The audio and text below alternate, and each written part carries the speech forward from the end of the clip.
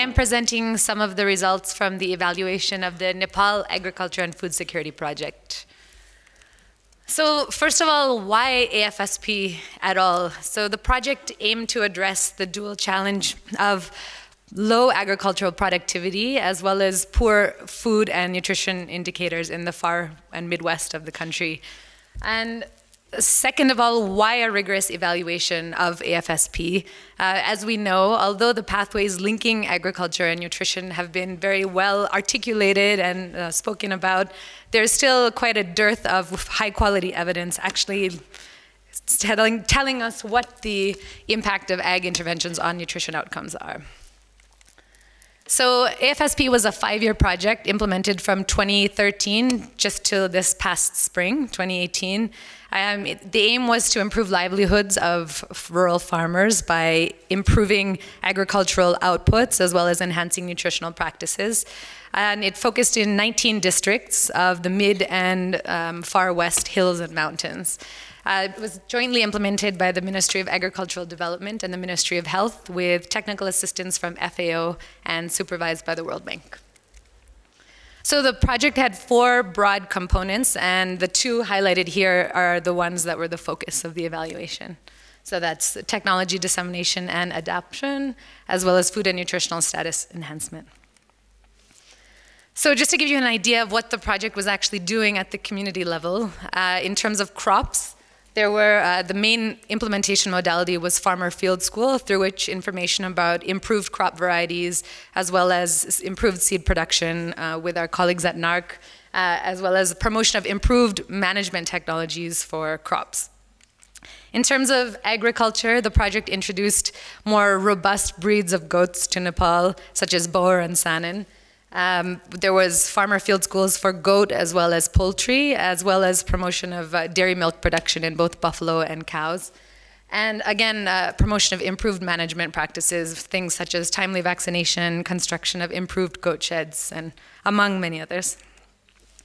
In terms of nutrition, there was a revitalization of ward-level health mothers groups, which in some cases had been inactive and not very dynamic. There's also behavior change communication materials created by the project, including radio and TV messages, flip charts, manuals for FCHVs, and also a development of local recipes at each district level using locally available foods. There were also home nutrition gardens, which is kind of like a backyard kitchen garden, is terminology used in other projects. Village model farms, as well as small grant support. So that meant giving small amounts of money for community demand-driven projects, such as construction of community mills for making sarbotam pito and other things, such as creating a juice bottling project, for example. So this is the theory of change for the project, and the top row shows the agricultural pathway that the project was meant to work, and the bottom row shows the nutritional pathway. So overall, they come together in the rightmost column, which shows how the 2 components of the project were supposed to complement each other. So the idea was that improved agricultural practices and increased yields would lead to higher availability and diversity of foods available for children and mothers who are making nutrition decisions. So within this pathway, these are some of the questions we looked at in the evaluation process. Due to limited time, I'm only going to discuss a few of them here, namely what were the actual impacts on the incomes of the project in terms of agricultural yield, so the direct outcomes, as well as just to look at how the project impacted nutritional outcomes.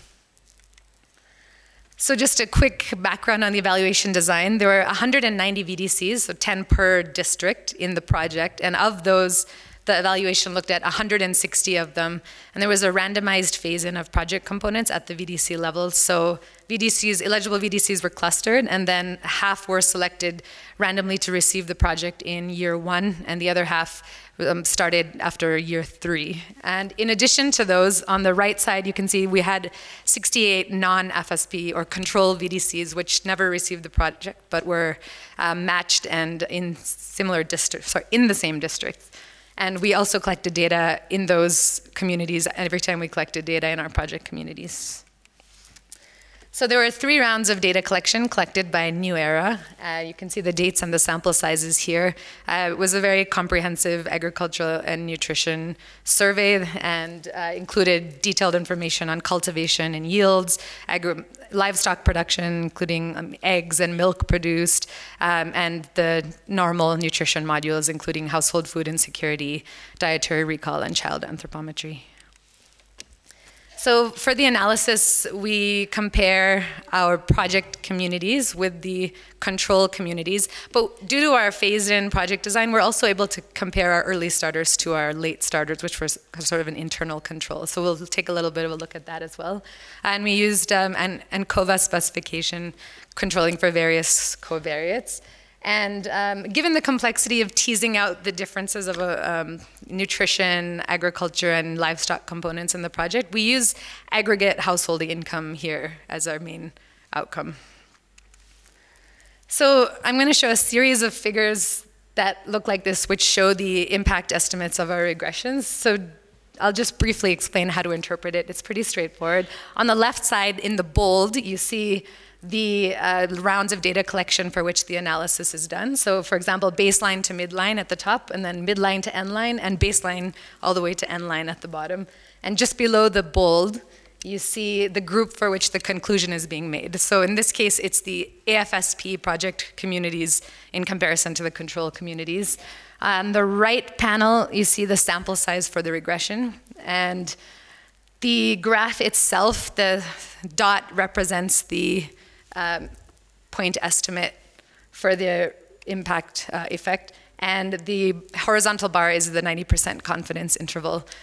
The red vertical bar is the 0 axis and also the threshold for statistical significance. So in other words, if the horizontal bars cross the 0 axis, then the results are statistically indistinguishable from 0.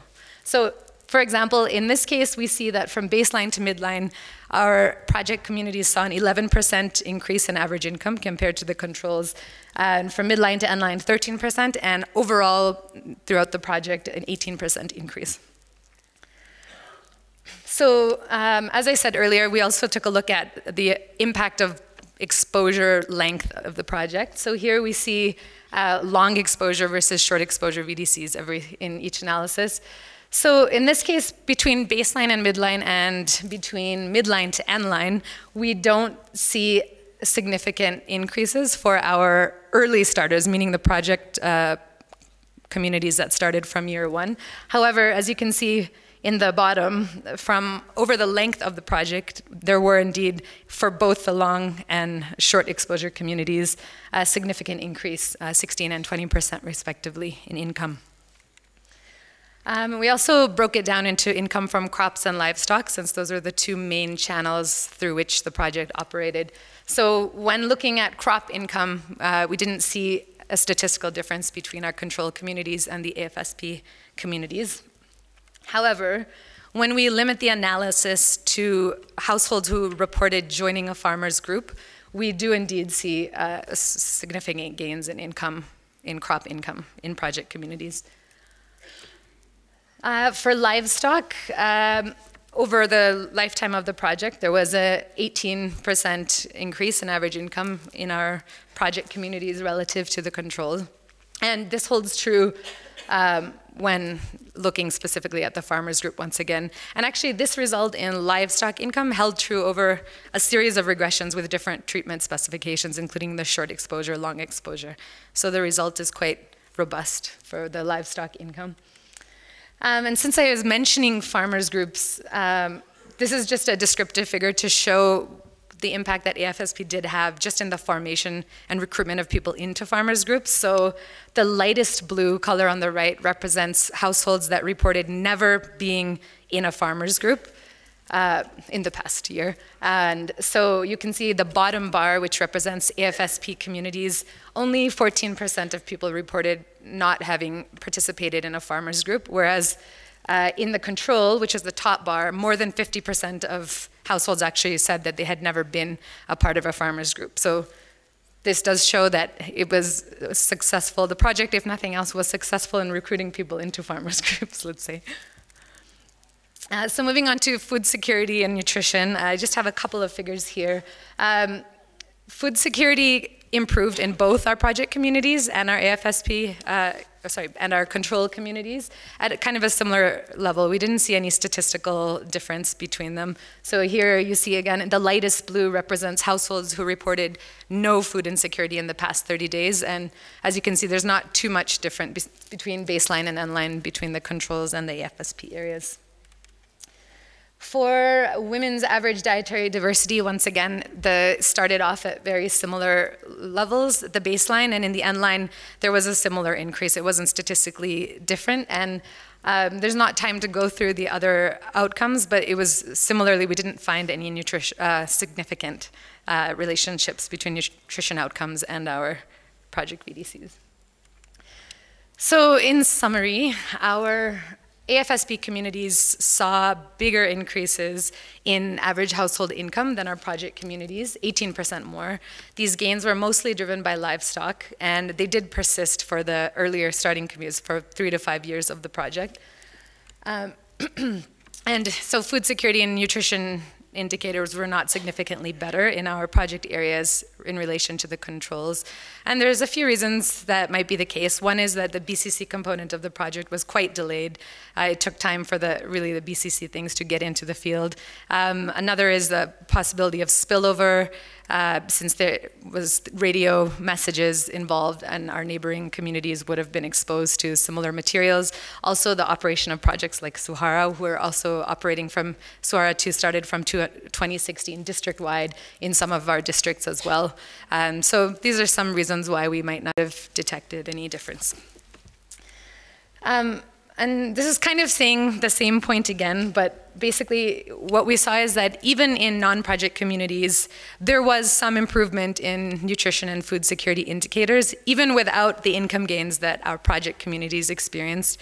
And this is just interesting to think about in the context of what we refer to as the income pathway when we're talking about agriculture and nutrition linkages, which is usually considered the second pathway in the model that's normally used. And it's just an indication that we need to do more research into what exactly needs to be done to translate income gains into improved nutrition outcomes, and also in what cases can nutrition be improved without having an increase necessarily in household income. And finally, we're using the data from this project already to inform a project that's currently in the design phase. We're using the data to create a proxy means test for selecting project participants. And I'd just like to acknowledge the others in the research team, Sahel and Michael, as well as Paul Christian, who's the lead economist on this evaluation. And a big thank you to all the survey participants who gave their time, New Era, the AFSP project team, FAO, and all the government staff at the district level who helped out during the course of the evaluation.